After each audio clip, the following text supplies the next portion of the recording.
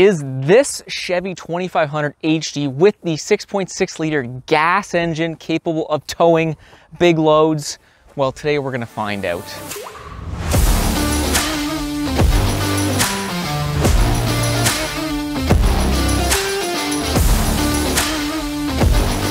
Still have not downshifted, 101, finally a downshift, 4,000 RPM, and again, we're just having a hard time getting up to speed. Welcome back to the channel. As you guys saw, we have this beautiful 2022 Chevy 2500 HD with the 6.6 liter gas engine, also known as the L8T V8 from Chevy. And we are going to be seeing how this thing handles my 14,000 pound trailer setup up and down the highway. We will also be comparing this engine directly to the 7.3 liter Godzilla engine in the F250s. I towed the exact same 14,000 pound trailer setup with the 7.3 liter Godzilla engine a couple months ago, as well as towing the exact same 200 kilometer loop. So that's going to give us a really good comparison between these two engines when it comes to things like acceleration, engine braking, fuel economy, how this thing pulls hills, and just generally how I feel the truck handles up and down the highway.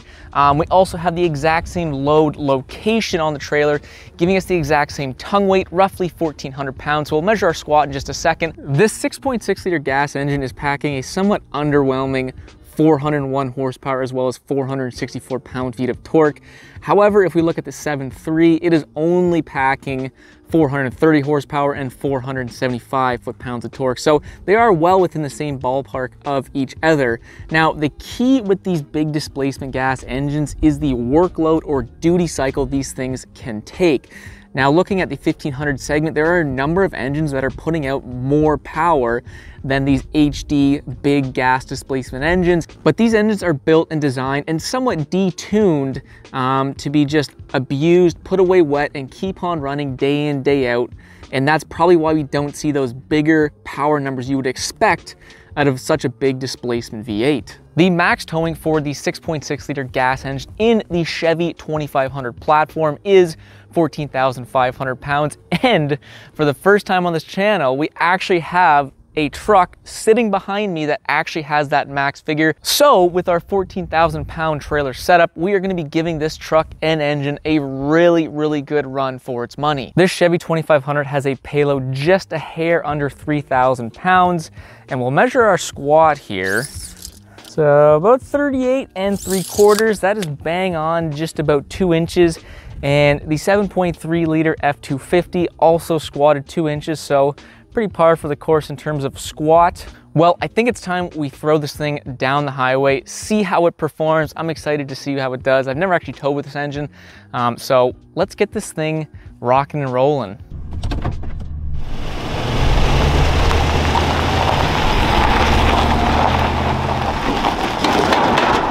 Right off the bat, I think this 6-speed transmission is really gonna not help this engine.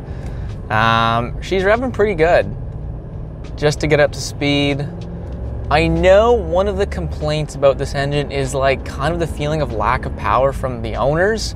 Now granted, my Mac O'Toole guy said that he thought there was plenty of power when he drove one out west, so we're gonna find out. But first is our acceleration test. 60 kilometers an hour to 110. And we'll see how fast this thing gets up to speed. 60 kilometers an hour to the floor.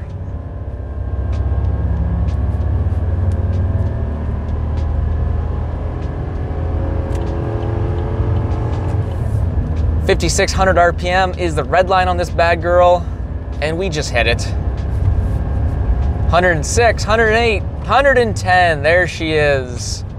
Not gonna lie to you guys, that thing felt pretty slow, but we do have 14,000 pounds behind us, so we have to keep that in mind as well. So we've set the cruise control to 110 kilometers an hour. It's an absolute beautiful day out here, great day for a tow.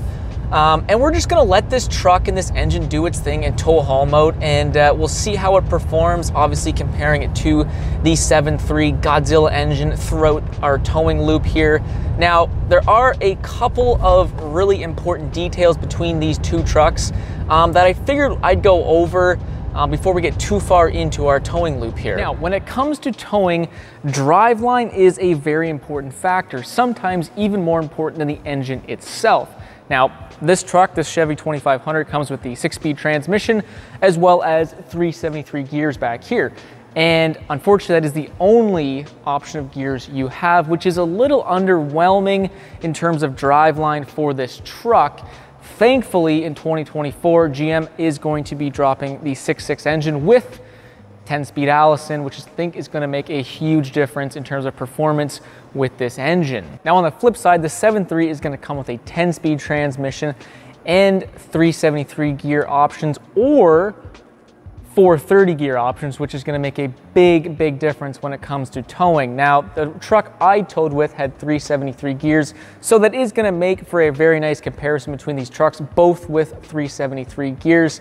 But that difference in driveline for the 7.3 is going to give it a bit of an advantage, if not a large advantage, over this truck. Now, speaking of drive lines, this is our first little hill here. It's a very slow, long hill with a very small incline. However, it does seem to give these trucks a little bit of a challenge. So, the Godzilla engine, the 7.3, was revving at 2,500 RPM all the way up here. We are obviously at 3,000 RPM.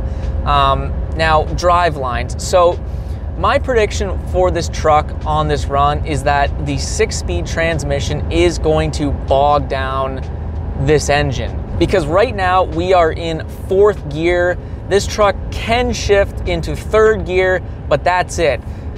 So we'll have one more gear available, and that's it. And after that, this engine is just going to bog itself down, whereas the 7.3 with that 10-speed transmission just has so many more gears to change from or choose from, and the likelihood of that engine getting bogged down is just very minimal. Another thing that's pretty obvious right from the get-go is that this engine just does not have that same acceleration, that same pop as that 7.3 Godzilla engine. And yes, it does have more power on paper. It is a bigger displacement engine, so you should expect that, but I think these engines are directly compared to one another, and this engine for sure is just not in that same realm of acceleration as that 7.3, at least in my opinion, on my towing loop so far. Another thing people like to point out about this 6.6 liter gas V8 is how thirsty it is at the fuel pumps. Surprisingly, we are at 27 liters per 100 kilometers, which is much better than the 7.3. The 7.3 was at like 31.6 liters per 100 kilometers.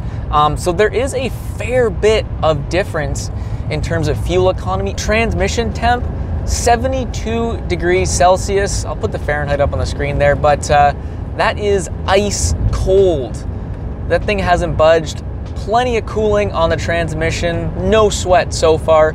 We'll double check that transmission temperature on the way back, because again, we got all those big hills, and we'll see if that transmission temp raises at all. I highly doubt it, but we'll see. And you know, shockingly enough, people at the beginning of the run here, I said people said that this thing didn't really pull that well, there was no power. I mean, I'm really not feeling that. Obviously, the 7.3, like I mentioned, does feel like it just has a little bit more pull behind it, but this thing seems to pull just fine. And there does seem to be a little bit of a punch behind this massive V8. One thing I've noticed is that this truck, for whatever reason, lets the speed drift. Like, it drifted down to 101 kilometers an hour before it actually downshifted.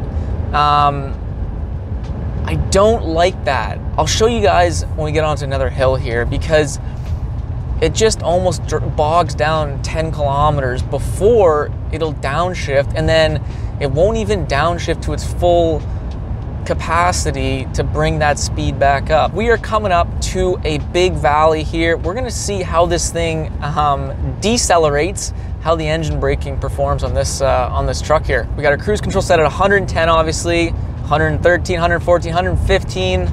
First downshift, second downshift, woo!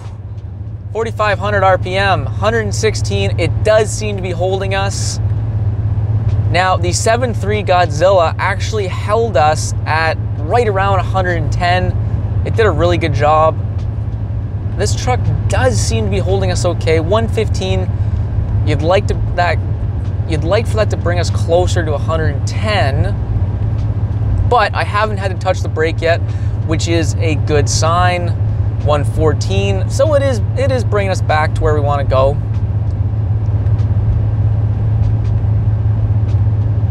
The 7.3 definitely was a better engine braking engine, but this 6.6 is doing the job. It is not bad. Again, haven't had to touch the brake yet, and I definitely will not have to touch the brake. Not bad, not bad. We can see the 7.3 does a much better job of engine braking on this hill. Like 4,800 RPM, 4,700 RPM. Definitely a little more eventful than the diesel, that's for sure. Holy smokes, good for her. Good for the Godzilla. Just letting her rev. That 7.3 did slow that trailer down much better in my opinion. Actually here, so we're at 105 kilometers an hour going up a hill, and this engine should downshift, sorry, this transmission should downshift to about 4,400 RPM, and it's not. It's just keeping us at 105, 106 now. You know, I don't understand why it doesn't want to downshift again to bring us back up to speed. Again, here's some downshifting or engine braking, and you know, we're 118 kilometers an hour and we're at 4,500 RPM, and we're still really not bringing the speed down until we level it out.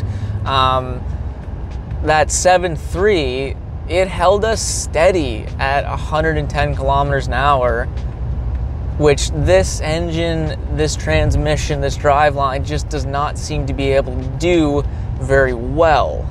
This engine was built and is meant to be worked, and we can see GM beefing this thing up.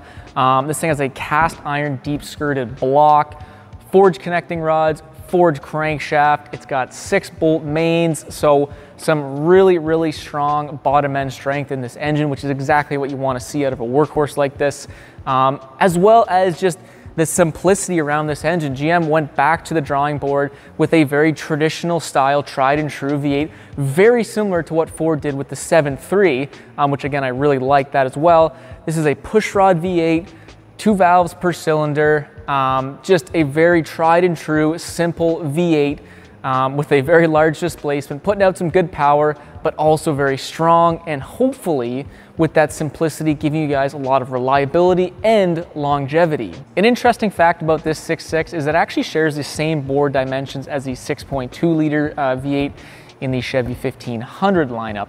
And what GM simply did is they just extended the stroke of this engine to give it that extra displacement. A long stroke is very, very advantageous for torque generation and making torque very down low in the RPM band, which is, you know, exactly what you want out of a workhorse engine like that, is just to be able to get good torque, solid torque, usable torque, really down low in the RPM band, and that is what a long stroke will do. Lastly, what I really like about this engine, and more importantly in terms of reliability, is that GM did not implement active fuel management or dynamic fuel management into this engine.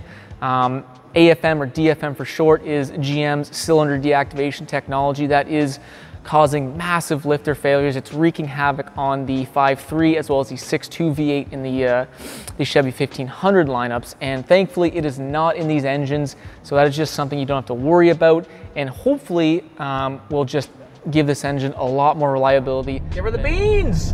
That 6-speed transmission just doesn't really have the punch like that 10-speed had in that 7.3 off the line. Well, so far so good.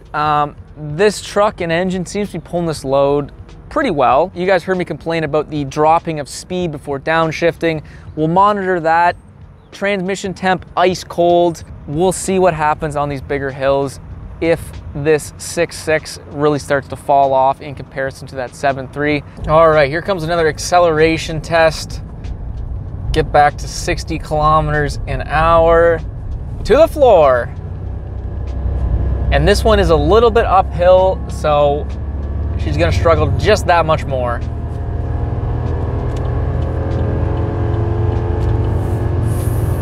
5,600 RPM, red line,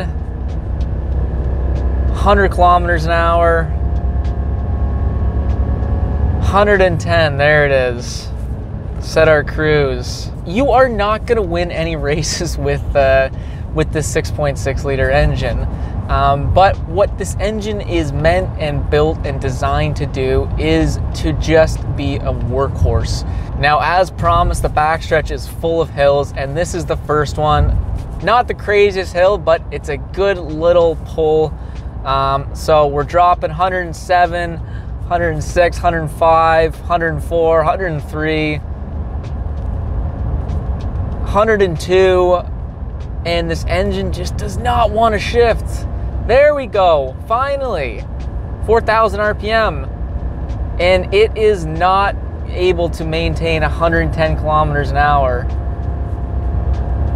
105, 108, 110.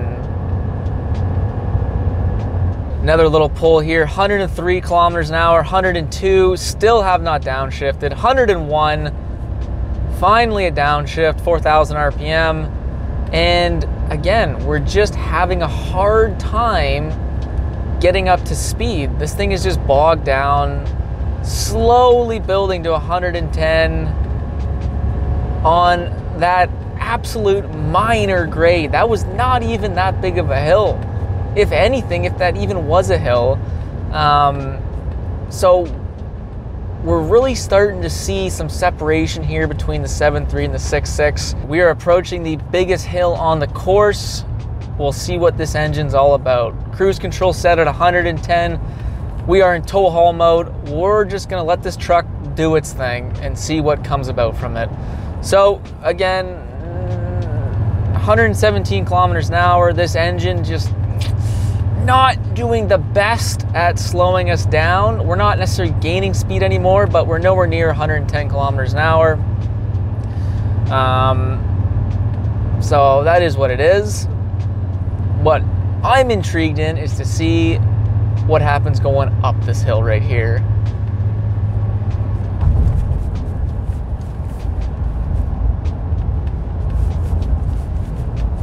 All right, we got a clear runway, it seems like. Let's see, 107, 106, 105, 104, 103, 102, 101, still no downshift, there we go. 4,000 RPM, 100 kilometers an hour, 102. It's gonna be a long time till we reach our 110 kilometer an hour cruising speed here. 107,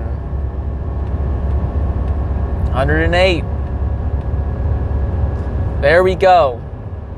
110 kilometers an hour. We can see the 7.3 pulls with more authority up this pretty large grade here. 2,500 RPM. 6th gear, 3,200 RPM, 106K, still dropping speed. 5th gear, 4,000 RPM. Finally picking up some speed. Oh yeah, she's gonna sit right there. 4,000 RPM all the way up. Let's go. Now quickly, we might as well check our transmission temp. 79 degrees Celsius. Again, absolutely ice cold on the transmission side of things. No issue there. Overall, it is pretty clear the 7.3 is just a much better towing unit, especially on a hill like that. It kind of really shows which engine, which transmission, which truck is the better towing unit. Okay, so we got a little hill coming up here, and like I said, I am just going to manually put my boot right through the firewall here and see if that does anything. So we're at 110 kilometers an hour right now. As soon as we start dropping, I'm just gonna mat this thing. All right, 109, we'll wait. 108 to the floor. Oh yeah.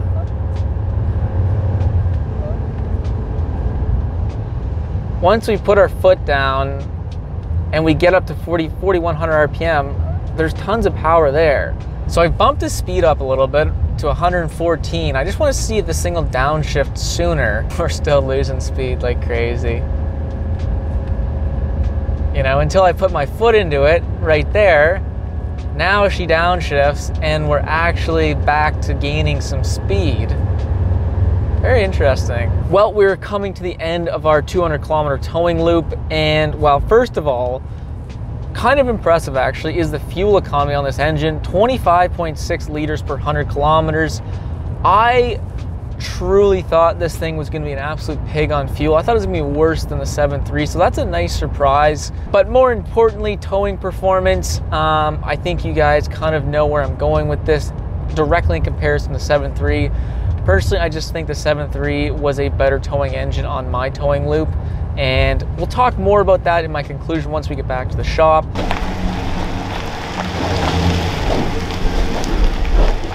Well, we're back at the shop and it's time for a little conclusion on this 6.6 liter gas V8 engine. It's pretty obvious that the 7.3, at least on my towing course, was a better towing engine in a number of categories. Acceleration, pulling those hills as you guys saw. Engine braking was a huge one. This 6.6 liter was a little bit of a letdown when it came to engine braking compared to that 7.3 that was much, much better in that category. And just in general feel, there was just that 7.3 just had more power, more pop, and then this 6.6 liter. I guess it's not to say that the 6.6 is a bad engine, because it is not. I like what GM has done here. They've built a very strong, traditional, somewhat detuned, just big V8 that's going to serve a lot of people really, really well when it comes to an engine that can just work. I was a little frustrated with how this engine, this transmission would not downshift when we were trying to cruise at a certain speed, and it would just drop your speed and then force the engine to kind of work its way back up already on that grade, instead of just, you know, dropping gears, trying to maintain that speed as best as possible. That didn't happen in the 7.3. The 7.3 was a much more seamless hill pulling truck, if you will. It was able to keep its speed much, much better than this truck. But most importantly, where the rubber meets the road, where money starts exchanging hands, if it were my money, between these two trucks, the 7.3 and the 6.6 and the 2500 platform, I would be buying the 7.3 if I'm being completely honest. And with that, guys, I hope you liked the video. If you did, don't forget to leave that thumbs up. And if you like cool stuff like this, don't forget to subscribe, because, well, we got lots of trucks to review and hopefully some cool stuff down the road. Anyways, enough of me. We'll see you on the next freaking video.